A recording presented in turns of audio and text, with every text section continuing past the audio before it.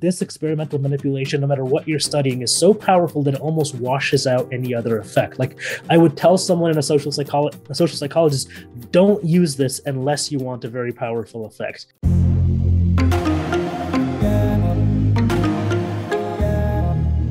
I was thinking about you because do you know who John Cleese is? Yes, of course. Yeah, so he tweeted that he feels discriminated against because Americans often pronounce his name rhyming with fleece, and it actually rhymes with cheese.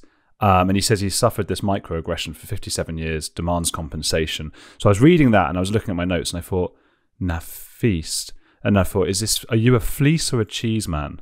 Nafees. Yeah, I guess it's fleece. Fleece. Yeah. Nafees. Fleece. You're fleece. Yeah. He's cheese. Exactly. Yeah. I will not demand compensation from you regardless of how you pronounce it. Yeah. Nafees, tell me a little bit, what does a cognitive scientist do? What is a cognitive science? What are you doing every day? Well, a cognitive scientist in general is just someone who studies how the mind works.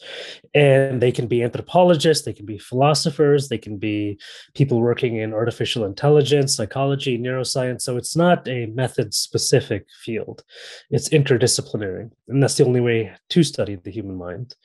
In my case, I study radicalization, as well as social fragmentation, terrorism, things like that. So I'm specifically looking at the mind of people who decide to use violence against another group of people, essentially, in its most broadly construed terms.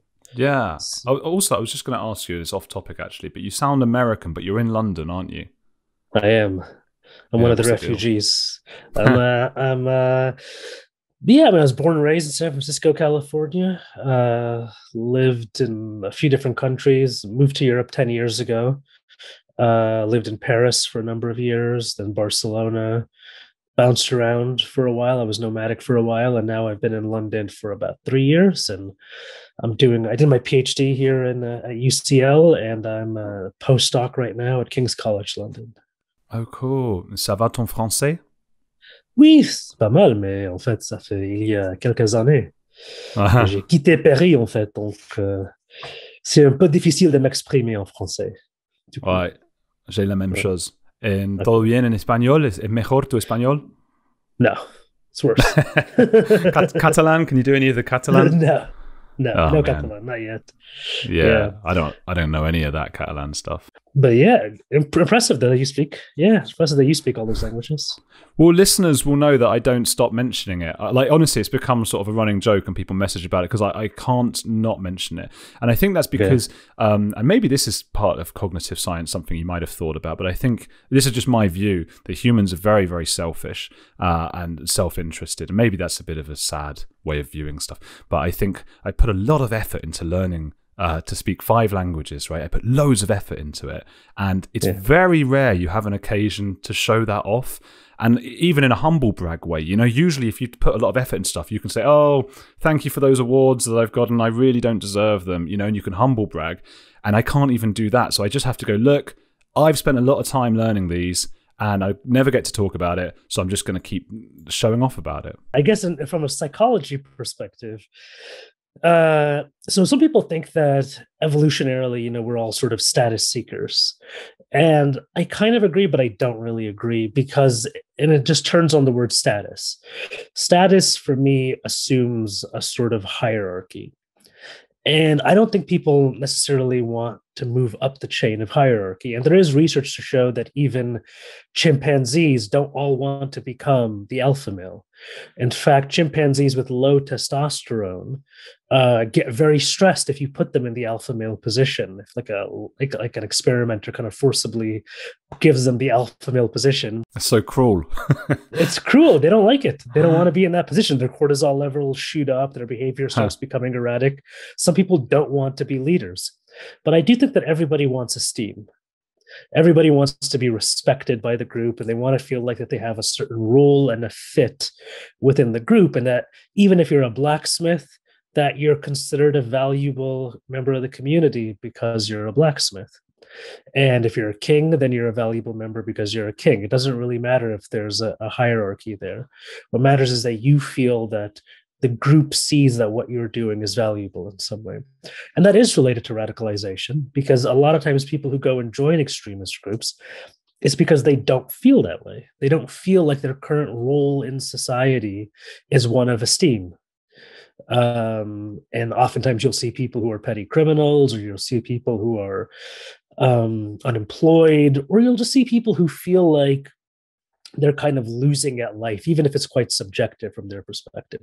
Usually when you see people make a transition into an extremist group, it's because there's some series of setbacks that hit their life. They got dumped by a girlfriend, or got divorced by a husband, or kicked out of school, or fired from work, or lost some friends.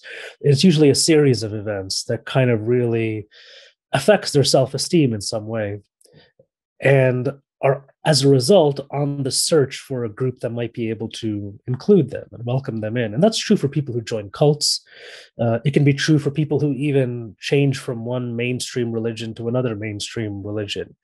That's just part of the fabric of what makes someone go on the new identity market, essentially. I suppose the alpha male then of the monkeys and stuff, that would be a domination game. So not everyone might be comfortable with the domination status game. But we had Will. I always do that. I say we had, and it's just me, as if I've got a whole operation. I'm like Sky News or whatever. I had Will Storr on the podcast who talks about the status game, and he talked about there's the dominance status, and then there's also I've forgotten them now. Success and virtue. Because you'd get your food shared with you if in a tribe if you were also very good at stuff, so success, like building things, and then virtue if you could do nice things for people, or at least show people you were doing nice things even if you weren't. So I guess what you're saying is whenever people feel like they're not doing well enough in their particular status game, we all have different ones. That's when they turn to extremism. Well, I mean, that's when they turn to looking for an alternative group. And that'll and then whether that alternative group is an extremist group or not, that depends more on sort of what's around in their social ecology, as we call it. Did they have a friend who's part of an extremist group? Did they come in contact with a recruiter in prison? Many of these people, had they come in contact with a Buddhist monk, maybe would have become Buddhist monks. It's hard to say, actually. We don't actually know the research if there are certain, this is kind of more of a controversial claim, which is people don't know if there are certain attributes that make someone, if you gave them a choice between being a Buddhist monk versus being a neo-Nazi, that they would choose the neo-Nazi or choose the jihadist group or choose a violent group, as opposed to any other group that has many of the same sort of qualities but are not violent, in the sense that they have a strong collective cohesion, they have a strong identity, strong values, regalia, culture, etc. And some people think that there are certain attributes for aggression and other things that maybe might make someone more prone to going down the violent pathway. I think what you'll find is that there's some people who could genuinely go either way, and there's some people who may be more prone because of their personality disposition to go one way or the other. Now, in terms of percentages of people who have joined extremist groups, I wouldn't be able to tell you. Does this mean, again, this is my pessimistic view of humankind, like we all need something, we all need to show something to a tribe? Why can't we just be like, oh, well, I don't have a thing, right? Why is that the pursuit of things like Buddhism, for example? Are they trying to, I don't know enough about it, are they trying to sort of go, hey, you don't need to have your thing, just be, Yeah. Well, so on the first part of it is because we're social animals. We're not like other animals that are out there on their own surviving. We're like chimpanzees, we're like wolves.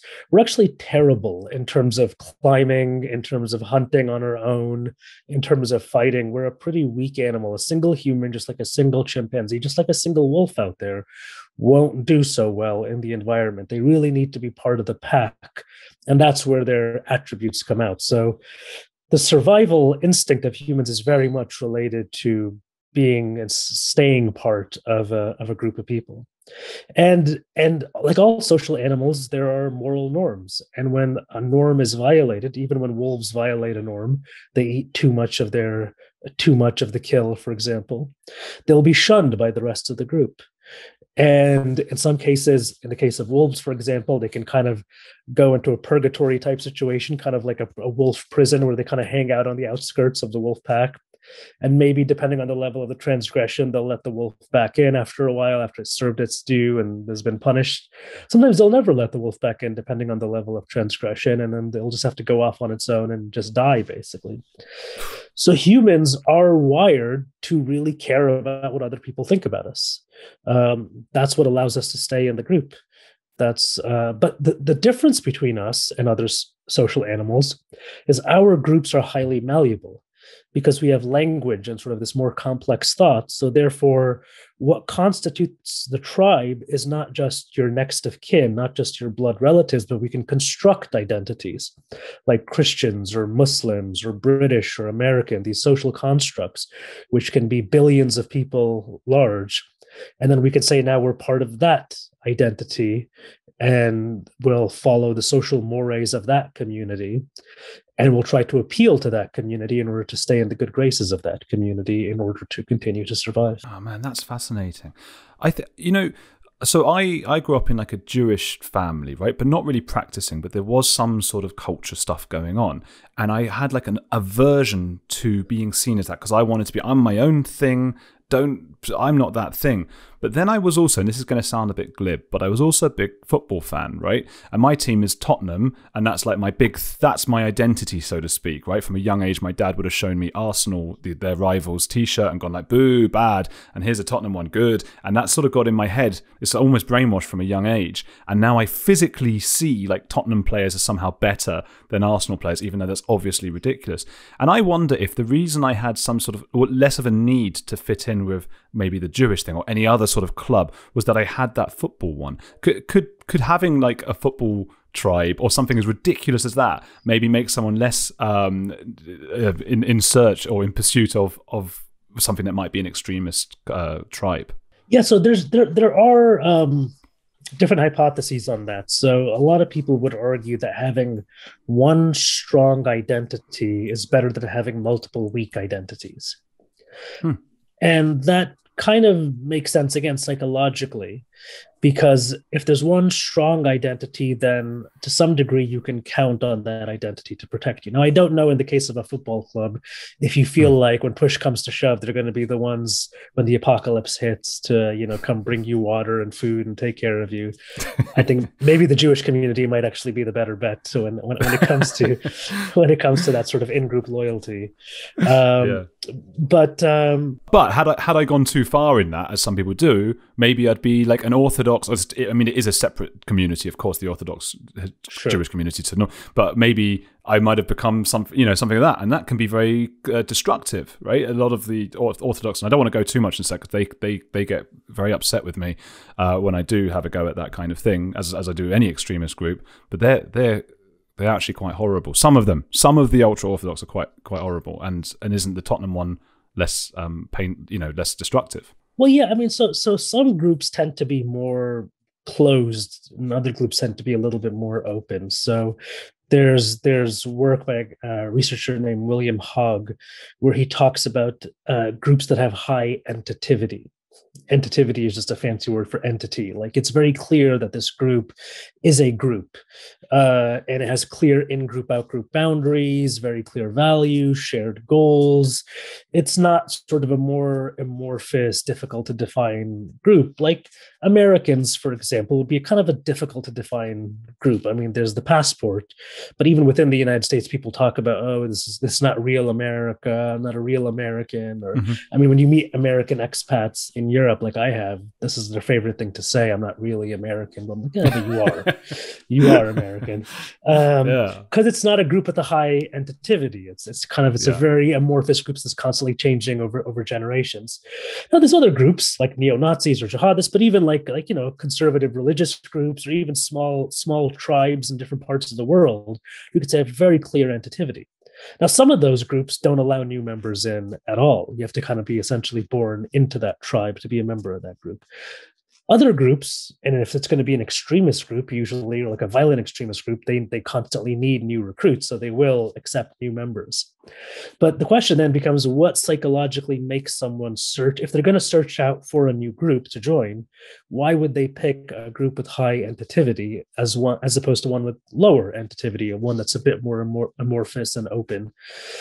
And the argument is that people who have a lower threshold for uncertainty will be the ones who go for the higher entativity group. Meaning the complexity, the world is too complex as it is. It's too difficult. Their life is too difficult. They don't know who they are.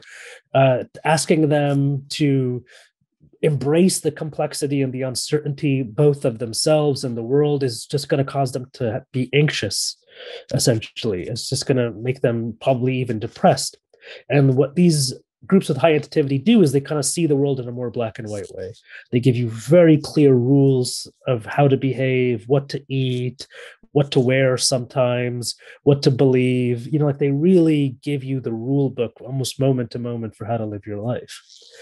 And you really feel like you're part of this community that's going to protect each other. And, it's even a little bit like joining a gang to some degree. And what's ironic about joining a gang is that if you talk to a lot of kids who join gangs, they'll say, well, I grew up in the streets and it was dangerous and the gang protected me. But statistically, you're more likely to go to jail or get killed if you're a member of a gang than if you also just lived in that neighborhood and you weren't a member of that gang. However, the feeling of protection, the feeling of safety is actually higher if you're a member of the gang than if you're just a regular guy living in the street. That's because we're not very good at probabilistic thinking, humans. Yeah. So, but again, that goes back to our evolutionary psychology. There's a reason for that. Our brain uses heuristics. It uses these shortcuts to act as proxies for different things that evolutionarily we need to care about. So one proxy is be part of a highly cohesive and entative group, and you'll be protected. That's one of the mental shortcuts. It would be inefficient for the brain to have evolved this complex statistical machinery to actually go out there and calculate the rate at which you're going to get killed if you're just hanging out on the street versus a member of the gang. It just says group, join the group, you're protected. And so that's probably why a lot of people join those kinds of groups. It's an outdated feature of our systems, I suppose, that they didn't have to worry about things like terrorism 100,000 years ago, I suppose. That Exactly.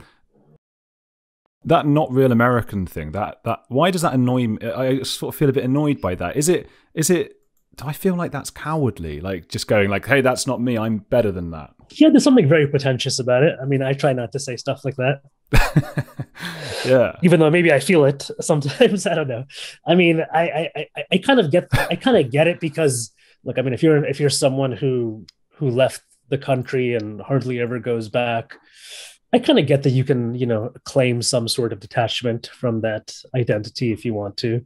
But I also do think it's a little bit, there's a bit of self-denial in there too. People want to, again, it could be a bit of virtue signaling, right? It could be a bit of include me, hey, Europeans, include me in your tribe because, look, I'm rejecting my previous tribe, so make me a member of yours. It could be something like that too. It's hard though, isn't it? Because as soon as you speak, I can hear it in your or any other American's voice. And maybe that's just a superficial thing. So it's not, maybe there's nothing else that is American about somebody. Not that that's a good or bad thing. Yeah. I mean, I don't deny the fact that I have a lot of American qualities in me. And some of them I've come to appreciate actually over the years, funny enough. It happens, right? Yeah, that happens. So I was just going to say, because I think you grow up and you're sort of young and 18, 19, 20 years old. And I think you do have that rejection of a lot of stuff.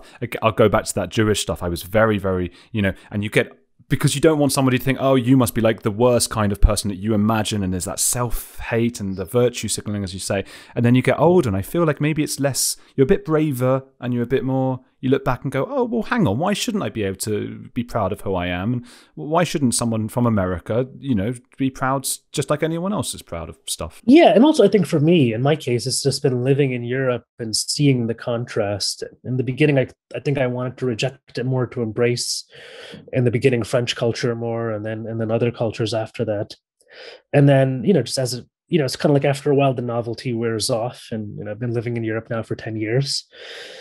And so now when I do go back to the US, there are certain qualities that I'm like, oh, this is cool that people are like this. For example, there's a lot of optimism in American culture. Like people Yeah. really do believe in each other and believe in a brighter future. And there's an amazing way when you're there, you can kind of just sense the optimism of the people and the way people will introduce you to other people and like connect you. And oh, I have a friend who does the same thing that you, or somewhat similar to you do. Let me introduce you to them immediately. There's this, it's kind of like that you can feel that there's a disposition towards a bright future. Whereas, I'm not saying everyone here is depressed or anything like that either. I'm not saying it's like the polar opposite, but it's not as much. It's a little bit more muted, let's say, the optimism. Yeah, you start to appreciate those things. I found exactly the same thing. I would talk badly about Britain. And again, there's also the embarrassment that America and Britain are sort of these powerhouses, and there's the culture, which is probably because of America. Like everybody speaks English, a lot of people speak English. We watch English language movies and stuff, so you feel that sort of like you don't want to be lording it over everyone, and that there must be something unique and special about these other countries. But I found the same thing. Like I was in Germany just for 3 years, just got back, and it's just like, oh, what a breath of fresh air to have people in the UK, and even if it's not as much as in America, just being like, hi, how's it going? You all right? Because Germany was so sort of grim, very lovely, intelligent people, and lots of fascinating things about their culture, but just very different ways of, not smiling in conversations, and that became difficult.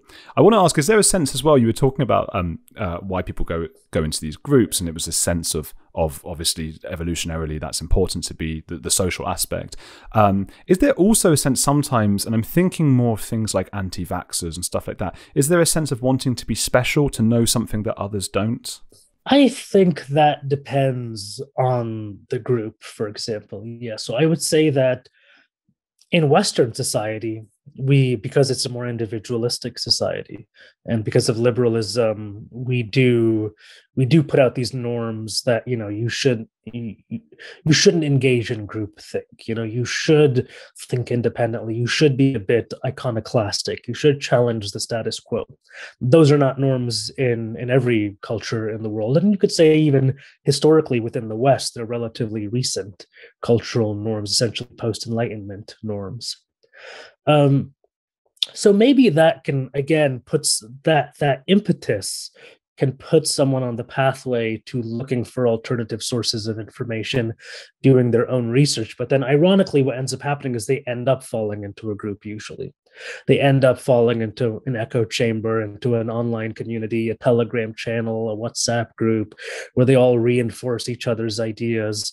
And it becomes very difficult to communicate with them because then they consider any alternative source of information to be misinformation, to be not credible in some way. And we kind of do it too. I mean, those of us who are not anti-vaxxers, I don't want us to act like we're somehow so much better. I just think we trust mainstream sources of information a little bit more. That seems to be the main difference. This is the thing. I have this conversation every day with a friend of mine who is a bit of an anti-vaxxer, and he's a bit anti-mask and stuff. And he's not, I wouldn't say he's extreme or anything, but I have these conversations, and I do sometimes think, well, maybe how do I know I'm not the one who, just because I believe the mainstream thing, and I try and ask a friend of mine who's a doctor, and he says, well, vaccines probably are better for you to get. He's trying to claim like, oh, you can just get healthy exercise and stuff like that. And it's so hard, isn't it? Because how do you have that argument without patronizing someone? How might I bring him round? And how do I even know I'm right? I think that's where just good evidence and argumentation sort of plays a role.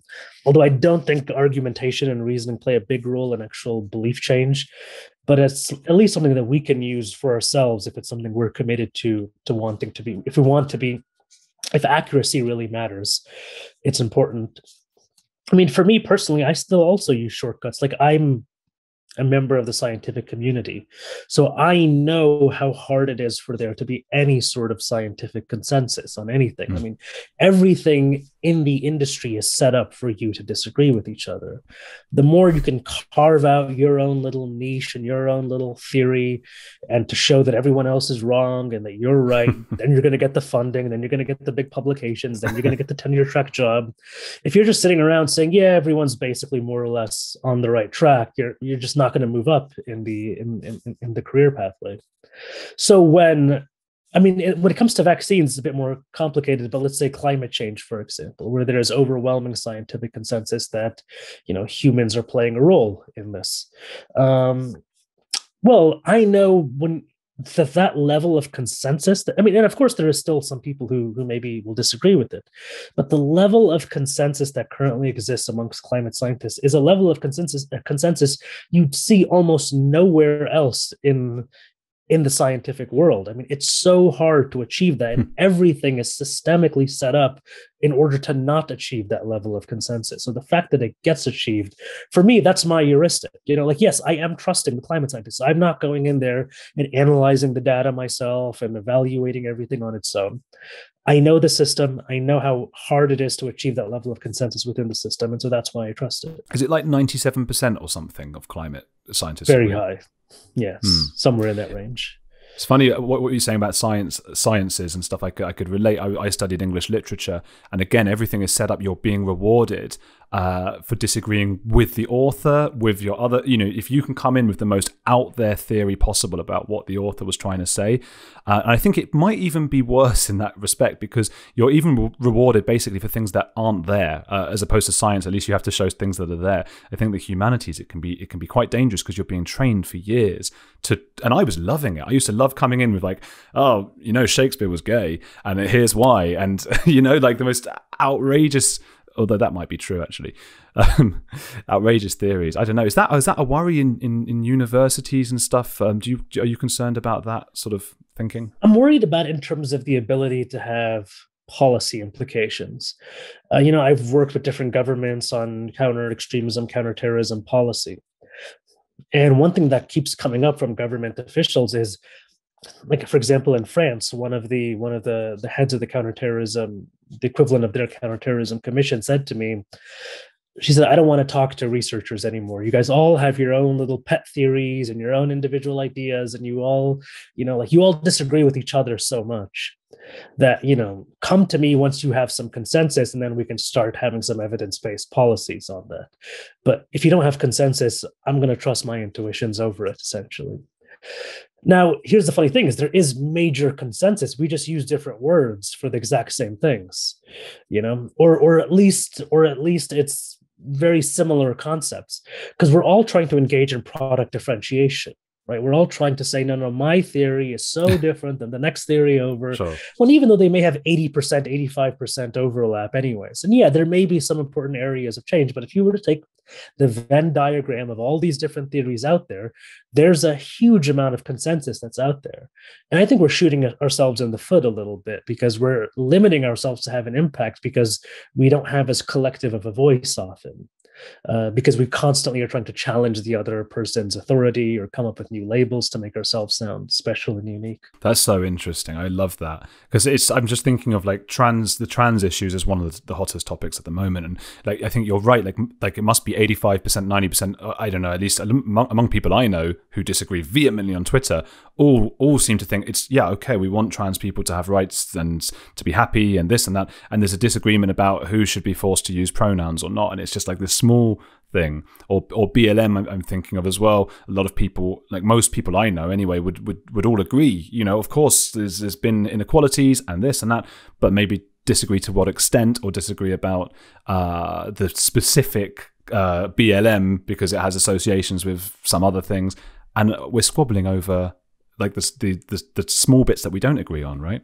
Yeah, and I would say, like with BLM, for example, there's also an active attempt by certain people in other groups to malign them, right? For example, there's BLM, I think it's a corporation, I think it's like an actual incorporated organization. It's more of a private business, which is different than BLM, the kind of broader movement.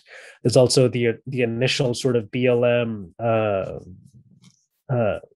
ideas or statistics that the movement was based on, which was about, cops disproportionately killing African Americans, which has become a bit controversial. And so now it's because the statistics don't seem to be bearing out exactly as one would predict. However, the overall argument that the criminal justice system clearly shows a bias towards arresting and incarcerating and severely punishing Black people is that research is pretty clear that there's a lot of systemic, I guess you could, discrimination. However, when I talk to my friends, so I have some friends who have gotten sucked into QAnon and other groups like that. And the information that they're being exposed to is not that same information. They're not actually going to the source and reading what BLM is actually saying or what the activists are saying, right? They're looking at memes. They're looking at edited videos of rioting and things like that. They're looking at selective quotes from leaders of the BLM corporation, not the actual movement. And even when I try to correct the narrative, I can tell that they're not going to fully accept it because it's not. The belief in these ideas is part of the group membership again, right? Like the fact that they want to be a part of this underground, subversive, online movement means they have to believe in these things. And the more I chip away at their beliefs, at these ideas, the more they feel like they're less central members of this group, which again goes at an evolutionary level, makes them feel less safe. It gives them less psychological safety, because I'm pulling them out of their movement. It's the same thing as like when you try to argue with a friend of yours who's religious or something. Mainstream, I'm not even talking about like any sort of orthodoxy. You're not going to really change their belief because ultimately those beliefs are linked to their in-group membership. It's linked to their identity. And so they have to believe these things to stay a member of the group. It's interesting, isn't it? Because I mean, even I find myself, and I try not to have any commitments to one way or another as much as possible, because I think that's a journalistic goal we have to have. But I'm a little bit cynical of some of the BLM's stuff, just for exactly the reasons you pointed out. And I have to accept that I might be being sucked in certain ways or not. And to hear you say things very rationally that maybe don't correspond 100%, although they correspond 99.9% with my beliefs, it's almost slightly painful. It almost hurts to have a belief of mine challenged. It's like it hurts in my head, and I suppose that's what you're saying, isn't it? About it becomes part of your identity, your belief, and to have that pulled out from under you, you don't want that, do you? Yeah, it also depends on how the person is doing it too. Like if you feel the person is engaging with you in clear attempts to try to pull you out of your group and into their group, the bias is very clear. And so there's some great evolutionary psychology theories on this, specifically by Hugo Mercier and Dan Sperber on the argumentative theory of reasoning. And so reasoning was originally thought to have evolved for problem solving, right? It's to build new tools, to do scientific discoveries, to solve whatever physical material problem we as humans may have out there. And that's how we've built up cities and civilizations and everything that we've built up, coming from the jungle, essentially. But if that was the case, why would we be so bad at reasoning? Right? I mean, even science is not really very natural to humans. It took a long time to evolve, and you kind of have to teach it to kids at a young age. And if you don't teach it at a certain age, it doesn't always that doesn't always translate into adulthood. So it seems clearly much more like the problem solving aspect of reasoning is a much more social evolution than something that was, biologically endowed within us. And we have all sorts of cognitive biases, from confirmation biases to availability heuristics to my-side biases to whatever. And so the evolutionary theory of the argumentative theory of reasoning kind of said the opposite. They said the point of reasoning is persuasion. That's why you reason. You reason to persuade. You reason to argue with people and to win in the arguments with people. And the reason why you're trying to win in those arguments is it's a non-kinetic form of warfare between one group and another group. Essentially, you're trying to create an alliance with another group by reasoning and talking with them and saying, let's join together and do something together so that way we can force multiply our resources. Or you're trying to maybe convince a group to do something that's very bad for them, but very good for your group. You're trying to deceive them in some way. We're so selfish. People are selfish. Well, we're kind of like, I wouldn't say selfish. We're like groupish. Let's put it that way, right? Group More selfish. So than selfish. Yeah. and or you're trying to pluck people out of another group and bring them into your group, right? So you've developed all of these techniques for being able to persuade people, and that's evolutionarily endowed. And at the same time, we have what's called epistemic vigilance, which is the ability to resist those attempts at persuasion, which is the reason why we have all these biases. These biases are not bugs of the system, they're features of the system. The whole point of all these biases is to make you very good at trying to persuade someone else while also being very good at not being persuaded by someone else.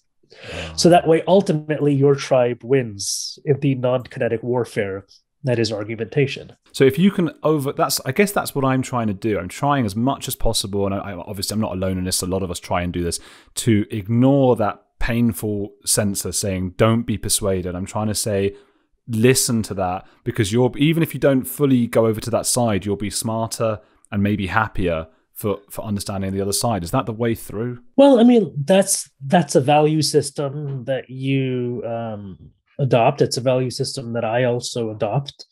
And I think for a global society like the one we're living in now that's so interconnected, I think it's really important for us to have those values. They still need to be embedded in a social network, though. We still need to feel socially rewarded for engaging in that kind of behavior. Look, I'm an academic. I'm surrounded by a lot of academic friends. And within that community, showing resistance to in-group biases oftentimes is socially rewarded. People will be impressed and be like, oh, that's cool. Yeah, he's kind of entertaining thoughts that are not, tribal thoughts within our little community. So I'm still getting the social reward from my community because the community all adopts those values together, and we reward and punish each other in some way for adhering to those values. But a lot of people don't belong in those kinds of communities. So to ask them to do that is to either say, just be a total loner and just try to reward yourself for doing these things. And, again, there are certain people that can do that. And there's certain people who are kind of built that way to be loners, but that's not the human condition. That's not an expectation we can expect to have at a large scale for most of society. Man, I don't want to sound repetitive, but we're so selfish. And I know you're trying to resist that a bit from optimism, maybe, but even that, and you're right, because as you said it, I recognized it in myself. The reason I want to be that way, just like you, is because it's recognized and respected in journalism. If you're a journalist who can look at both sides and whatever. So the only reason we do anything is just because it's respected. It's like we're mice in cages, and you have to sort of give dopamine injections and give extra bits of water and sugar for us to do anything. Yeah, I mean, I guess I don't really like the selfish term, because I guess the way I operationalize it is that a selfish person is willing to screw over their own in-group even if they can get ahead. They're engaging in very instrumental thinking. Whereas if you're trying to adhere to the values of a group, then to some degree you are taking costs, I'm sure, in being even-handed. Maybe if you were less even-handed, let's say, and you were more polarizing and you were more of an Alex Jones figure, you might have a way bigger following in your podcast and your YouTube or whatever. There would be social rewards out there for you and that would be on a selfish level very beneficial for you. Because it wouldn't be from like the people that I've grown up to respect, my old teachers or my family and my friends who would see me doing this Alex Jones stuff, and I'd be really embarrassed because I've got different ideas and stuff. And I wouldn't want to screw people over, right? I don't want to do well at the expense of someone else, perhaps, but that's because of my empathy, which I can't control. I just feel that way, and it makes me feel bad. It hurts, again, if I do a thing that hurts someone else. So right. I still feel like I'm being selfish. Well, I would say that you're still taking costly sacrifices. You're still making sacrifices to live up to the ideals of the group. And in that way, I would say you're just being a human. And not particularly being selfish. Because to me, a selfish person, like a true narcissist, for example, or someone who really is genuinely a selfish human being within the range of human behavior. So I would argue that humans are not selfish, they're groupish. But then within humans, you can have selfish people who vary. who don't have that empathy, who don't really care, who see the world as instrumental, who will say and do whatever to get ahead, even if it means burning, previous groups and transitioning to another group in order to get yourself ahead. Those people wouldn't make those costly sacrifices, for example. They would literally just be looking at, in a very kind of instrumental way, how does this benefit me, full stop. And if you can show me that something benefits me, and even if it comes at the cost of other people, I don't care. I still feel like it's a bit genetic or environmental. It's like deterministic, isn't it? Like if you don't have that empathy thing in you, then that's how it is. I want to ask a question for like aspiring journalists and scientists out there. Yeah. I mean, how does one get to work with the New York Times? How does one get to make a really cool video like you had? How does that come about? You just kind of have to put your ideas out there. I mean, I was sort of under the radar. Like I wasn't putting anything out there until the Paris Bataclan attacks in November 2015. So I'd been working already for a couple of years in this field, but I hadn't published anything. And then a colleague of mine and I wrote this article in the New York Review of Books called Paris, the War ISIS Wants. And that went kind of viral because it came out 3 days after the actual attacks. And then once that door opened for me, a lot of other doors basically started opening. So it was kind of just that one article and then just sort of staying on top of it and taking a lot of rejection. I mean, I get more, pitches turned down than I get pitches that are actually successful, and just staying resilient. And, I've built up relationships with editors over the years, and sometimes they'll even get on. I mean, sometimes people won't even ask an editor, can I get on a phone call and talk to you? Because they just assume that it's wrong or that you're wasting that person's time. There are some editors out there who prefer that. They don't mind, they're boiling their pasta and they have no problem jumping on the phone while talking to you and hearing what you have to say. And when you actually can get someone on a phone like that, you'll get a lot more feedback than just a yes or a no. They'll even tell you ways to improve your pitches. And in the case of a scientist, the more you give to journalists, the more they'll actually help you as well. So oftentimes I give my time for free to doing interviews or whatever. And then I'll say, I'll do it, but hey, can I in the future, if I'm working on a pitch, send it to you? And if you can give me some feedback on it from a journalistic perspective, what you think works and doesn't, that would be really useful as well. And ultimately just going out for a coffee or a beer or whatever and kind of getting to know people and building relationships. The New York Times video, for example, was directed by a friend of mine, Adam, who works for the New York Times, who I knew before he worked for the New York Times. And we've been talking for a long time about wanting to do something together. And so finally I put this pitch together and he got it approved. And it wasn't an easy process. I mean, I had to go into the New York offices and kind of pitch it in person. I happened to be in New York at the time and pitch it in person as well. But then, I mean, as you kind of build up a profile, it's like success builds more success, essentially. And people start coming to you after a while. Oh, that's cool. That thing you said about rejection, I can relate to that. It's so funny. I always read these things online. You read like, J.K. Rowling was rejected 6 times before whatever. And it's like, I got rejected 6 times before breakfast today. Like that, that is nothing. Like I'm rejected about 100 times a day. If I'm not, it's almost insulting not to be rejected now. It's like a badge of honor. Like I'm it's almost an addiction now. Where's my next rejection going to come from? So you just got to keep going, don't you? And I tell people like young students or whatever, I'm like, it's really about quantity over quality in the beginning, because quality comes with quantity. The more pitches you write, the more articles you write, you're just going to keep getting better and better at it because you're practicing the craft more and more. So if you become too precious and too perfectionist about the very first pitch that you put out, or even the second or third, you're just not going to be putting out the quantity that's necessary in order to see the quality improve. Yeah. What were you? I mean, I'm just double checking. It's Nafees Hamid. Is that your Twitter? Yeah, it is. Yeah. Right. So so people can find in your Twitter Nafees Hamid at Nafees Hamid. Yeah. At the top, there's this video which I loved. When you're throwing a ball around, tell me about the ball thing. But also, how did you film that? I presume you then have to sit in someone else because you're throwing the ball to yourself and it's in different seats. Yeah, I just move at lightning speed, man. It was all filmed in one take. Yeah, so that relates to one of our brain scan studies that we did with jihadist sympathizers. So I was in Barcelona and I found these young guys who my remit was to go out there, do all these surveys, do all these interviews, find radicalized people and get them into a brain scanner and look at what's going on in the brain. And so for one of that group, it was like these young Moroccan origin kids, I would say they were at a pretty early stage of radicalization. So you could ask him questions like, do you agree with Palestinian right of return, or women wearing hijabs, or Islamic teaching in public schools, or even the caliphate or armed jihad or whatever? And then they would say yes or no, and they would say a value was like sacred or not sacred to them. But then we'd ask them, what would you do for this value? And if they said they would be willing to engage in some form of violence, violent protest, joining a jihadi group, carrying out a lone actor attack, then we would say, okay, they're at an early stage of radicalization. They support one of these ideas and they're saying that they're willing to do some political violence for it. And then we wanted to see, okay, what can actually increase someone's radicalization? We didn't want to, do something that was so crazy that we would turn them into jihadists and set them back into the world. But we did want to see what can move them up a little bit in terms of the radicalization spectrum. So we recruited 38 of them. We brought them to the laboratory. And one by one, we had them play. It was a virtual ball game for the sake of the video, just to make it more cinematic. We had me tossing the ball, but it was actually a video game where the Moroccan origin player was sitting there, and there was 3 other players that they were virtually playing with, who all had Spanish sounding names and Spanish faces.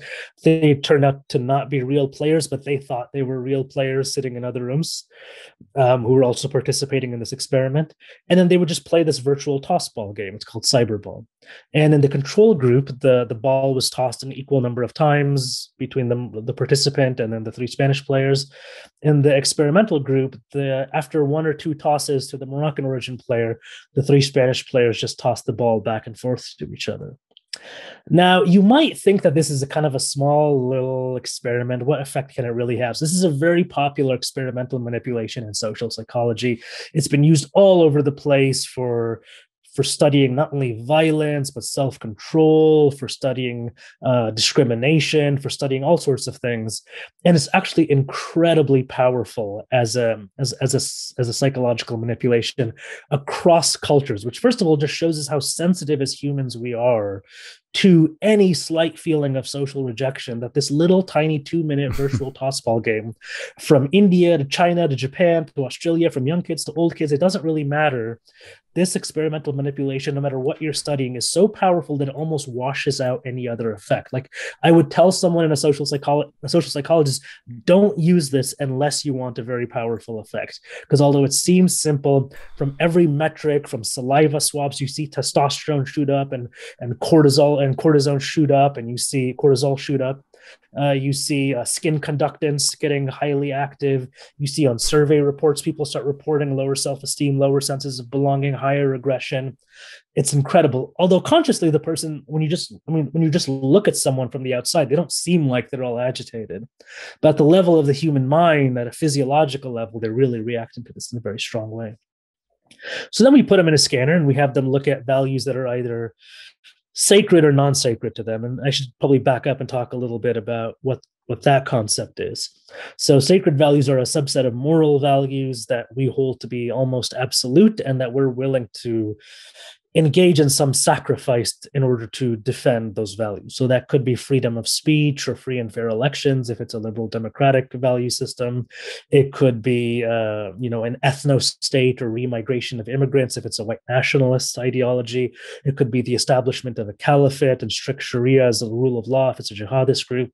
The point is that whatever the value is, if it's sacred to you as a person and you feel like it's coming under threat in some way, you're going to fight and die. You're going to rise up to defend that value.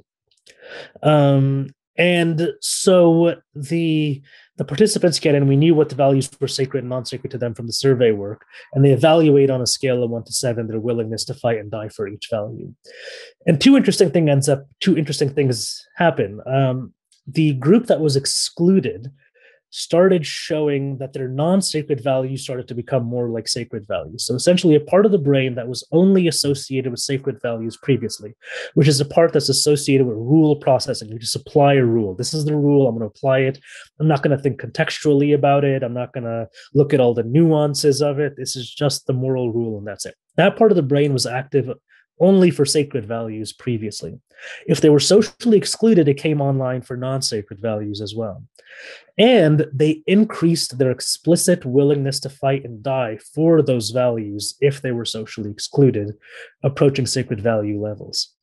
And some of the non-sacred values even were reported as now being sacred after the experiment. So what we're showing is that these people who were kind of on the edge of this ideology, who had a few sacred values and said they were willing to engage in violence for them, this little 2-minute tossball game started making those non-sacred values move into the sacred value column, with all of its resulting neural and behavioral implications of being more dogmatic and more willing to use violence as well. Now, of course, we didn't want to go any further than that, because we have to set these people off into the world, and we debriefed them and we told them it was all fake, and those players don't exist, and this is why we were doing it. Did they laugh? Did they find that like, oh God, It varied from person to person. I think some were curious. Some flicked me off. They threw me the middle finger. Did they? Yeah. It depended on the individual. So that's worrying, because there's been no real research to show how to desacralize a value once the value becomes sacred. It stays there forever. No, it can become desacralized. It's just no necessary. We just don't know how to make it less sacred.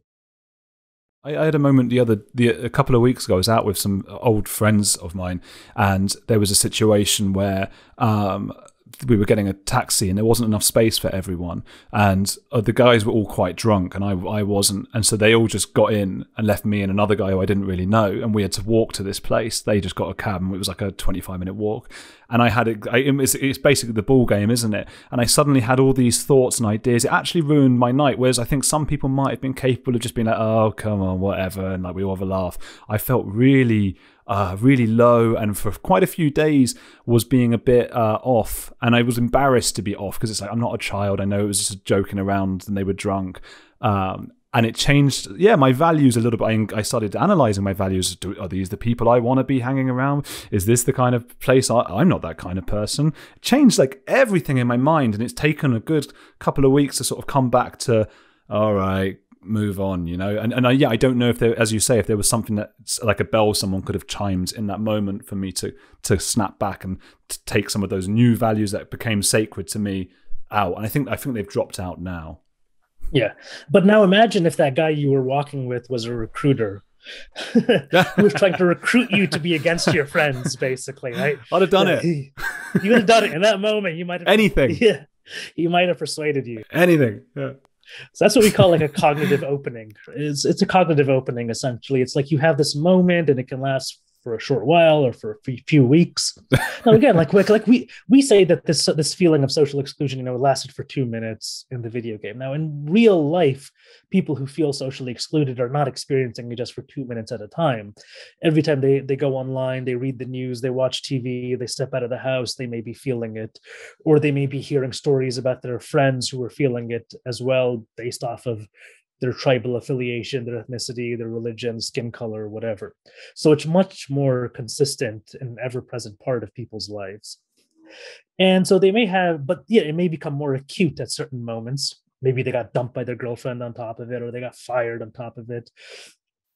So that person might be, in an acute stage of feeling a sense of social exclusion in that particular moment. And, if one of their friends happens to be part of a group that sees itself as being in a battle, in an existential battle with the very group that just rejected you, and that is their whole ethos, is that they are the vanguard group that is combating that group that just rejected you, you might be more open to joining them in that moment. As we talk now, news is unfurling of last night's school shooting in Michigan, and there was something very recent in the UK. There was a guy shooting, was it Plymouth, or I don't know, somewhere in the south coast, wasn't it? Who I imagine would have been going through those very things you're talking about. Probably, yeah. We'll have to always wait. In specific cases, I always like to wait and see, what more we learn about an individual, because at the individual profile level, there's a lot of complexity. But yes, I think probably in most cases, you'll be able to to see some element of this in a person's story for joining these groups. Now, there are people who are coerced, and so therefore you could say they're not radicalized because someone literally put a gun to their family's head and said, you have to go, carry out this act or, smuggle these weapons for us. So coercion is a thing. Some people are born into an extremist group. So their parents were part of the extremist group, and that's the whole milieu they were raised in. So in that sense, they're not any different than any of us who have not particularly changed their political, moral positions on issues too much in the course of their life. That's just normal socialization.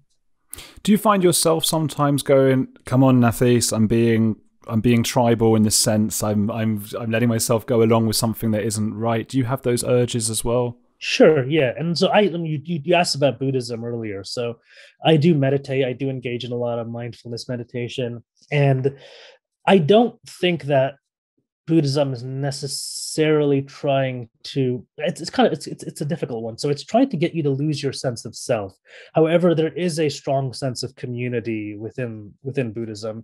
I mean, you generally are not, it's a very Western conceptualization of Buddhism where you just sit in your apartment and meditate for 10 minutes on your own. In actuality, Buddhists are part of what's called a Sangha, which is a community of other meditators, and you meet collectively and you meditate together, and you console and help each other with a lot of issues. So it's also very community based, and that's where it's most effective in treatments for even things like helping people get off drug addiction, for example. Is you want the group aspect of the meditation to be very much promoted. But I do engage in meditation even on my own, and it makes me very aware of the sort of signals within my body. So oftentimes I can really tell when I'm getting a little defensive. I can feel in my body when someone's saying something to me that I don't like, but I'm totally receptive to it and I'm open and I'm willing to hear. I can feel the relaxation in my body, versus I can feel when the tension starts to come up. And it's my body that sends me the signal to let me know what state I'm in. It's not like my thought figures it out first, like, oh, I'm getting defensive. Yeah. No, I'm literally noticing the tension in my body. I'm noticing, my heart rate increase. I'm noticing my vision narrow. I'm noticing all these physiological symptoms. And I'm like, whoa. Why this is a parasympathetic response. This is a fight or flight response. I am perceiving threat in what the person is saying. I am responding to what this person is a belief that they have, as though there's a saber-toothed tiger, around the bend here. That's the way my body is responding to it. And so as soon as I feel that way, I'm like, well, okay, take a breath, calm down, and then just listen. Listening and really listening to someone and in a very empathetic way is kind of what gets me out of that. It's so frustrating because you're trying to maybe win an argument, so you're trying to engage in something that is very, I guess, the humans. You think it's human and above the animal. We're engaging in these intellectual thoughts, and then your body, time and time again, will let you down, and it will just go, "Nope, you're an animal. You're being an animal." And I guess becoming aware of that happening, as you say, is the only way to subdue it. And it's probably a more effective way to persuade a person anyways, right? Because if the other person is seeing that tension and that defensiveness in you, they don't trust your arguments as much. They can see the tribalism. There's something enjoyable as well about getting someone to that state, isn't there? It's like, yeah, I'm going to poke the tiger. Especially if there's an audience too, right? Yeah. Because then it becomes a social dominance game. Because it's people, and if you're two single guys and there's some young, attractive women there, then that's the worst possible situation, Jordan Peterson loves that. He does that. He does that thing. And I'm not for or against him before everyone writes in angrily on both sides of Jordan Peterson, because everyone's so angry about him. I don't care. But he does this thing where people ask him a very long-winded question, and then he goes, "No." And everyone laughs. And that's it. "No." And they all laugh, and he wins. And I think, like, I bet he feels good in that moment. Probably, yeah. But yeah, I would say if you do want to persuade someone, getting out of that stage and kind of, relaxing and listening to them and getting on the same wavelength as them is probably the level that is required to actually engage in belief change. If you want to have any impact. It's funny because I spend a lot of time talking to conspiracists and jihadists and white nationalists, and I have to get into that headspace with them. I have to be very empathetic in order to get them to really start opening up and talking. And after we've been talking for an hour, hour and a half, whatever, I can see now their defenses are gone because they've been sitting in front of someone who has been sincerely listening to them in a way that sometimes even their own in-group members don't listen to them in that way. And I can see that if there was ever a time for me to try to change this person's mind, it would be right now, because I just earned so much goodwill with them and have put them in a more vulnerable and less defensive state that I can begin to change their mind. It's not my job as a researcher to do that, so it's not what I'm trying to do in those situations. But sometimes I kind of inadvertently do it. I just start having a conversation with them and showing like my doubts about what they're saying, and then I can see that they're not trying to go through their Rolodex of counter arguments to somehow challenge what I just said, but now they're actually entertaining the doubt, and it's become Trojan horsed in their head. And then maybe a week or 2 weeks later they'll tell me, I haven't been able to stop thinking about that. In a couple of cases it has caused them to begin an unraveling process of some of their thinking. Now there was other things going on in that person's life and their relationship with that group, so I don't want to take credit for having pulled them out, but I think it played a small role in nudging them. It's quite this nudging it's quite patronizing, isn't it? And I have to sort of catch myself doing it with my girlfriend and other people in my life sometimes when I do that sort of, because you said it's like they can see you're doing a sincere thing, but you have to act really well because secretly you're not actually being sincere, but you have to make them think you are, and then you almost convince yourself you are. It's like no, but I do get what they're saying, and then really, but you did this all ties in with what you've said in the video, I think, which was if to convince someone you want the voices from within that group. So, for example, the people who maybe disavowed some of the stuff Trump might have said among Trumpists is one of the best ways to get some of the more extreme Trumpists away from those ideas. Yeah, so that was the second brain scan study that we did. That was with a far more radicalized group of people. Those were avowed supporters of Lashkar-e-Taiba, which is a affiliate of Al-Qaeda based in Pakistan. We got about 30 of those guys into the brain scanner. And we looked at what was going on in their brain when they were judging their willingness to fight and die for their sacred values.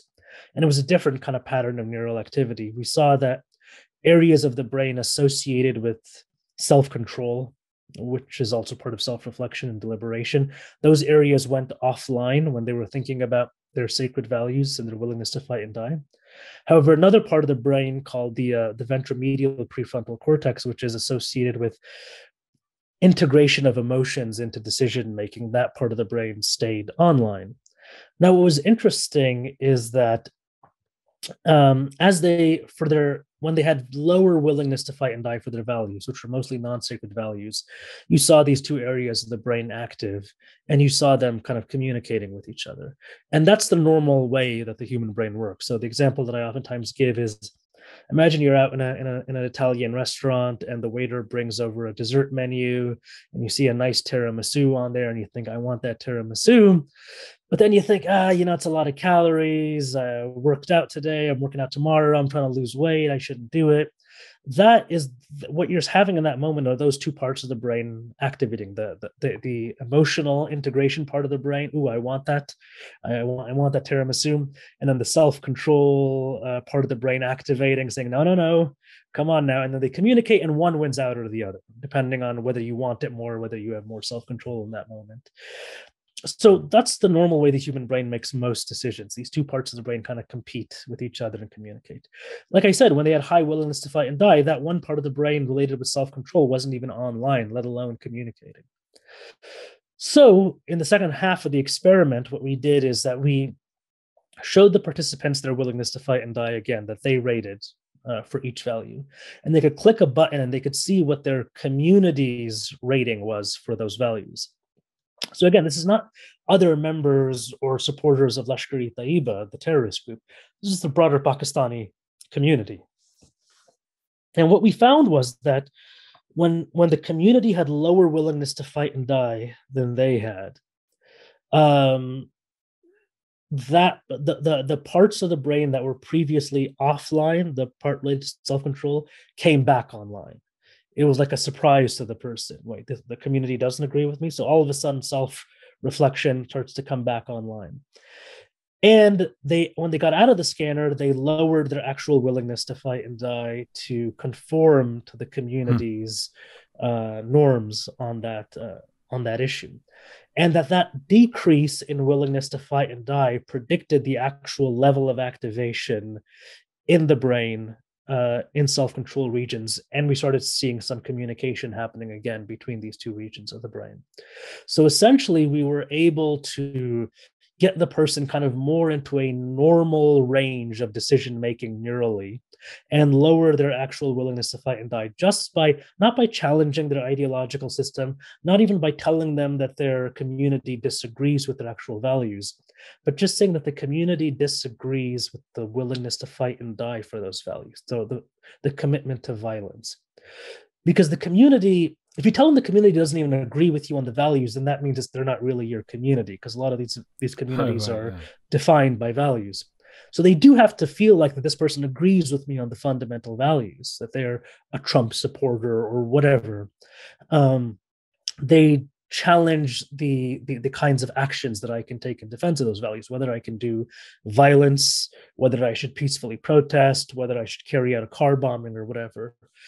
So that kind of points to, some of the, when I see, like in the New York Times video, when I said, when there's a white nationalist attack, you see all these left-wing people like AOC or Reza Eslan saying things like, oh, all of Trump's supporters are a bunch of white nationalists. They're all racist. They're all culpable for acts like this. To me, that sounds exactly like when conservatives, every time there's a jihadist terrorist attack, will say, oh, all Muslims are to blame, or all conservative Muslims, because they all basically, are enablers of this kind of extremism.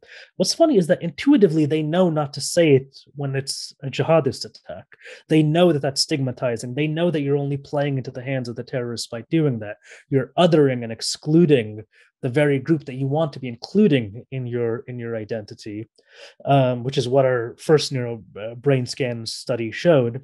And then secondly, what you should be doing is amplifying the voices, conservative voices, even Salafi voices within Islam, or conservative voices, Trump supporters within a more far right-wing movement in the United States, for example, amplifying those voices that reject the violence that was carried out, because that will have far more impact on taking people off the edge of violence, whereas excluding them and talking down to them will only put more people onto that edge of violence. Yeah, but whether we're on the left or right, we're quite selfishly motivated, and as I said, and I guess emotional. I guess that's an example. Is it AOC? Are those the initials? I can't remember her name. Alexandria Ocasio-Cortez. Yeah, I guess that's an example of emotion overriding what would be better for everybody. Well, no, so I think it's better for the group. So if you want, so this is another big problem with humans, is that what leads to social cohesion with a group is to convince them that there's another group out there that's their enemy. So what AOC is doing in that situation, whether she's consciously doing it or not, is by making statements like that, she's galvanizing her own side. Now, it comes at the cost of polarization to society. So polarization is actually good for galvanization. So if you are a politician and you want to get elected and you want to create a strong voter base, well, polarizing rhetoric is actually good for you. It'll help you get to where you want to get to. Thank you, man. That was so good. Yeah. That was really good. Cool. You know your stuff. I enjoyed that. It reminded me. I could have spoken to you for another hour. I had more questions. Jesse Morton, I was going to talk about in prisons and all that, but it's just. Yeah. It's just the time, but it's a good reason to get you back in a year or something if you want. Did you enjoy that? Sounds good, man. Yeah, it was good. It was fun. Yeah, I like podcasts the best out of all possible formats, because you can just talk and have a normal conversation. And there's something about the podcast format that allows you that you can increase your credibility by showing your own doubt. Yeah. Which is, as an expert in every other format, you're actually disincentivized. You got to have your little one-liners and your little your what do you call it? What's the expression? The sound bites. Yeah, the sound bites and everything like that. So you have to come off as a So credibility in those contexts is associated with certainty. Whereas I think with podcasts and long form, credibility is associated with uncertainty, which is, I think, what we need more of in the world, is people embracing uncertainty, embracing doubt, and acknowledging the gray areas and complexity. Yeah, we think that's what's good, but we don't know, do we? But yeah, I agree with you. And I thought exactly the same. That's when I started doing the podcast, because I was making these documentaries, right? And obviously the documentary still feels like long form, but what's really happening is you're having lots of 2-minute interviews with sound bites in them. And then I had to do a voiceover, like, I believe that what he was saying was this. And it's like, and I was always thinking, like, but I don't know that. I need a longer thing to explain all of this. So I've really enjoyed doing this podcast, because you can sort of go back and forward. And as you say, people appreciate that, although, as you also said, they also like when it's like an Alex Jones figure who's just like, well, this is a thing that I think, and it depends on what kind of listener, I guess. Yeah, exactly. I mean, obviously from the content of the conversation we had, I can make certain assumptions about who your listeners are, and they probably bloody great people. Yeah, exactly. Right, I'm gonna. What's the listenership for this? 20,000 weekly people. Oh, nice. Right. Yeah, it's grown. I mean, on YouTube, it's like each video gets like 100 or so. You know, it's nothing. On the Patreon, which is when I do the bonus, it's like a couple hundred people who pay for the membership. It's always like what is that, 1% or something? Like, I don't even know. Maybe it's less. But yeah, it's built up.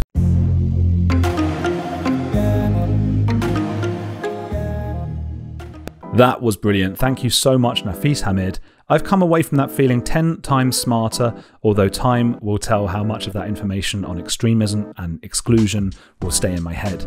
Hopefully not too much, so I can have someone like him back another time and feel like it's the first time I'm hearing it. Remember, there was no bonus this week. I'm sorry about that for those who've signed up, but Nafees had to go at that point, so we couldn't do that. But I did do a 30-minute live interview later that day with him on the Sean Atwood show. I was standing in for Sean on his live 3-hour Wednesday night show. 700 subscribers, pretty crazy. I was doing it alongside Dr. Shahom Das, the psychiatrist who's been on this podcast, and we also interviewed Stephen Knight, Eric Hunley, Charlie Robinson, and Phil Chalmers, who talks all about true crime, and he was really, really fascinating. He's interviewed 500 murderers or something like that. So go to Sean Atwood's channel for that on YouTube. And since you're on YouTube, subscribe to my channel. If you don't usually watch the videos, have a little look. I've got the nice lights in the background. I've made it look all pretty. On the Edge with Andrew Gold on YouTube. Thanks to all the new Apple subscribers this week. Do keep signing up there and on Patreon. You'll get bonus episodes and no more ads. Although I know some of you quite like those ads. I got some good feedback on that one at the end last week that I did with a couple of friends of mine when we were drinking the wine. So do remember wine52.com/Andrew, by the way, where you can get some free wine for Christmas. That'll be nice. Those of you on Apple, I don't see your names, but just get stats. I just get numbers. There are now almost 60 of you. Pretty extraordinary, alongside 75 patrons and 5 YouTube members. So I can't thank you all enough for your support. Please keep signing up, everyone. It's a huge help. Helps to keep the podcast running. And do keep commenting on Apple and Castbox. I don't even know if it makes any difference, except to show people, because it's the only way they can see I probably have a big listenership if lots of people are reviewing, and then I can get the bigger guests on, so we all benefit. I got to boost those review numbers. Thank you to Trisha in the UK for giving 5 stars and writing excellent. And thanks to Fizzy C, who gave 5 stars also in the UK and wrote, "Love this podcast. This has become my go-to podcast and I love it. Such interesting guests each week. I always feel I learn something from a different walk of life, and I love how Andrew interacts with his guests in such a natural, chatty and relaxed way. Highly recommended you scroll back to the beginning and catch up, and that you listen to the bonus episodes if you can." Thank you so much, Fizzy C. That was a beautiful review. I loved reading it. And that's all for now. There'll be William Costello next week, Oné Pagan, who's talking about drunk animals. I'm reading his book about it. It's very interesting. David Robson and his new book, The Expectation Effect. Jordan Harbinger, one of the world's biggest podcasters who was kidnapped. David Baddiel, the comedian. John Ronson, the writer of The Psychopath Test and So You've Been Publicly Shamed. Amanda Knox from the trial. You know, she was arrested apparently falsely. Well, falsely, we can say falsely, I think so. For the murder of her student flatmate in Italy. I've said David Robson, haven't I? Let's say David Robson again. He's coming. It's the second time he's coming on, and I'm a big fan of his. He did The Intelligence Trap, and now it's The Expectation Effect about or what's it about? Oh, I've read half of it so far. I'm loving that book. About how the way we expect things to happen can change the results, of course. But for example, some of the examples are crazy. There was this one group of people who had this tradition where they believed in some sort of ghost that kills them in their sleep, and loads of them were dying in their sleep. And because of the expectation, they were having heart attacks from fear in their sleep, which is extraordinary. It just shows how powerful the brain is. Carl Zimmer's another who's coming on soon, scientist who talks about what life is. Is a brain alive? Is a person alive? What a person is. But where do we draw the line between what is alive and what isn't? So those are who's coming on. Many, many more. Do follow Nafees Hamid, by the way. You got all the links in the show notes. He was fantastic. And I'll see you next week.